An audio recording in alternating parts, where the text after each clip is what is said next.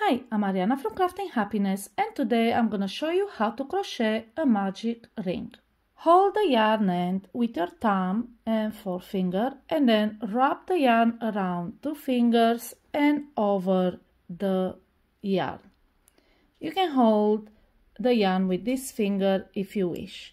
Now insert your hook under the first yarn and over the second, and then pull up a loop like so.